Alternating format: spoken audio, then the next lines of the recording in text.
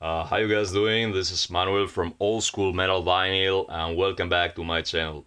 So in this third episode we're gonna take a look at one of the ultimate holy grails of metal vinyl collecting. It's a record whose original press has become hellishly rare to find and currently sells for insane amounts of money. And of course I'm talking about the legendary Deathcrush mini LP by Mayhem from Norway. So, first of all, let me say that of course there are countless different editions of this one album available on the market. Some are official, some not so official. It of course was reissued several times in the last years, since the demand for it is obviously still very high. I will focus on the two versions, which in my opinion are the best ones in terms of sound and presentation. The one currently in my hands is the very first press of Deathcrush. It was released in 1987 on Posercorpse Music, which was actually Mayhem's own label, so this is basically self-release. It's limited to 1,000 copy, and as I said before, this is by far one of the most sought after metal LPs. Collectors will pay big money to secure a copy, and trust me, even like that, it's still not easy to be found at all. So a few interesting aspects about this press. Probably this may be all news for those of you who are active in the vinyl trading community. The backside of the cover suffered from a major production fuck up. As a matter of fact, the pressing plant, which was in charge of things, somehow forgot to print the name of guitarist Euronymous below his picture.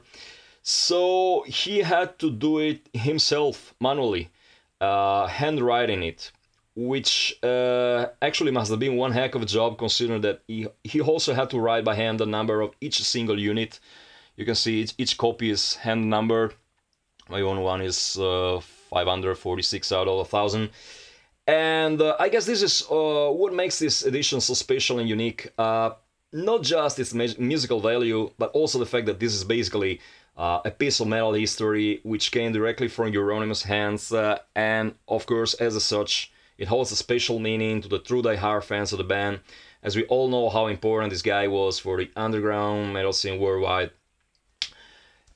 Two different sheets are included in this one. I will show you right now. Here's the first one, and here's the second one.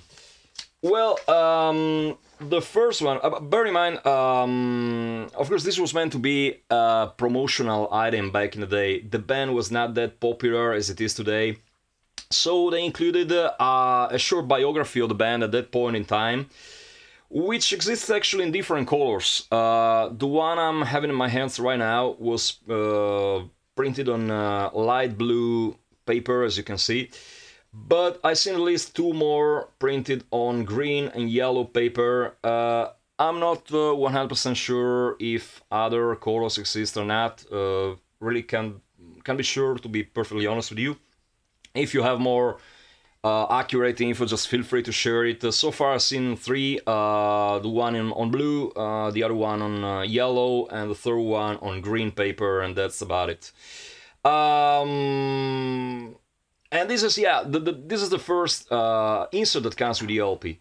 The second one, it's it's basically a coupon, you know. This yellow piece of paper you see right now is a coupon to obtain the lyrics of the album, which for some reason were not included in the LP.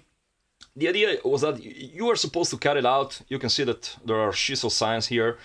And send it back to the band's address and get the lyrics from them via snail mail. My personal guess is that not so many people actually bother to do that, since almost all the copies I saw throughout the years still included the coupon. So perhaps it was not such a successful idea. Who knows, really? So, as I said, this is an extremely rare record. I don't need to tell you that 1,000 copies back in 1987 were sold out quite quickly, so nowadays it has become pretty impossible to find. There's virtually zero chance to find it for a reasonable price. It usually goes anywhere from $1,000 and even more depending on its conditions. I remember that back in the mid-90s, a dear mate of mine somehow managed to find a copy at a local vinyl fair selling for as cheap as $9, believe it or not. But for some extremely stupid reason, he passed on it, so, I mean, there's like a chance in a lifetime. Trust me, that is not gonna happen nowadays. There's absolutely zero chance that you're gonna find a copy of Deathcrush at the local flea market. So if you want this one, be prepared to pay big money for it. This one copy was actually bought back in 1995 of a Swedish guy who used to sing for the band Midwinter, if memory serves me well. And in cases for any chance, actually looking at this video, thank you so much, because I was really after this record and he really helped me out with this one, and it was such a huge acquisition for me back in the day. So as you can see, it's still in good hands, and it will stay like that for at least a few more years. It's not coming in the grave with me, so I guess that sooner or later I will have to get rid of it, but at the moment it's staying where it is. I think I paid it like $100 back in the day, plus a couple of Venom records, if I remember correctly. Not 100% positive about it, but in perspective, that was definitely a bargain, because nowadays $1,000 is like the average price it usually sells for. Don't expect to find it for cheap. If I have to believe auction sites, the most expensive copy ever sold went for over $3,000, which is totally insane if you ask me. Then again, you never know. They used to say that things are only worth as much as you're willing to pay for them. I guess there is some truth to that statement. But the question that most people ask is how you tell an original from the countless reissues. Well, I gotta tell you, the thing with Deathcrush is that, just like with every other expensive record on the market, it was bootlegged several times. I gotta say, some of those fake unofficial editions are very, very close to the real deal. So be very careful. You don't want to spend $1,000 and end up with a bootleg. So before forking out big money, try to get as much info as possible on the seller, his reputation, the feedback he got, and where did he get the LP from. For instance, I noticed that the bootleg versions are quite common on eBay. So if possible, try to acquire it from reliable sellers. The best way, of course, is to buy it off people who are, or at least were in direct contact with the band. Like, for instance, the Nesseblad shop from Norway is definitely one of those. Now, I don't want to sound like I'm out advertising them or doing promotion for them or anything like that, but that's a safe place where you can find an original copy and be sure it's 100% genuine. As a rule of thumb, bear in mind the following. The original press comes on black vinyl, so whatever other color you're seeing out there, whether it's blue, golden, green, it's definitely not the very first press, no matter what the seller may say. Both the sheets I showed you must be included, and if you have the chance to, I strongly recommend you to check the matrix of the record. By that meaning, I'm not sure if you can tell it from the camera angle, the engraving, which are the writings which are engraved just under the central label of the LP. You need to compare these writings with an original copy, at least one that you're 100% sure it's an original one. And that's definitely the safest way of telling if you're buying an original. Otherwise, I really wouldn't spend that much money on something that I'm not 1000% that it's an original copy.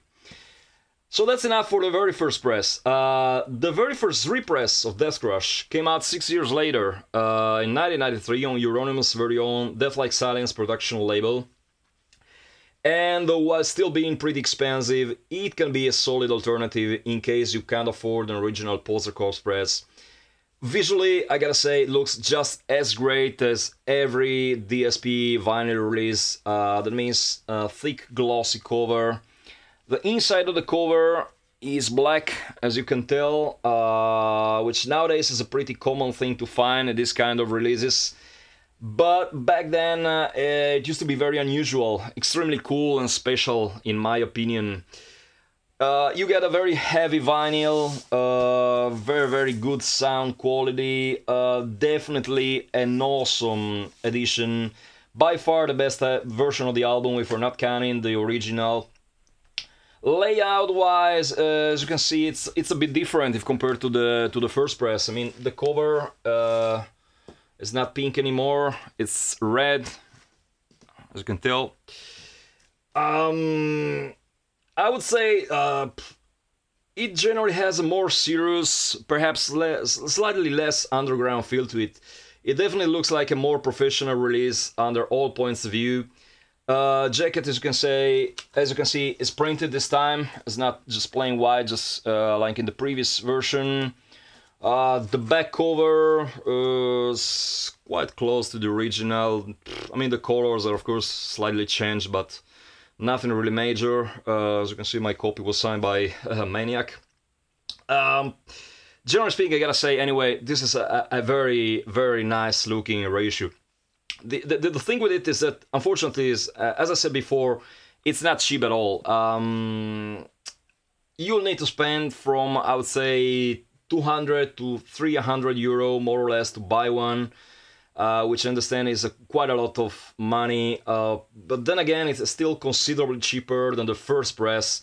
So if you're really into the band and want to make yourself a nice birthday gift or whatever, this is definitely the way to go. I really recommend this press. It's awesome and just gorgeous looking. So these are basically the best two versions of Deathcrush available. As I said before, there are way more to suit just about every income bracket. Of course, you decide for yourself which one is the most appealing for you. As usual, music comes first, but of course this is a historical album, a milestone of the genre, so if you can afford it, just go for it. One more record just can't miss in every metal collection. So guys, I guess this was it for this episode. Till the next one, keep it loud and heavy.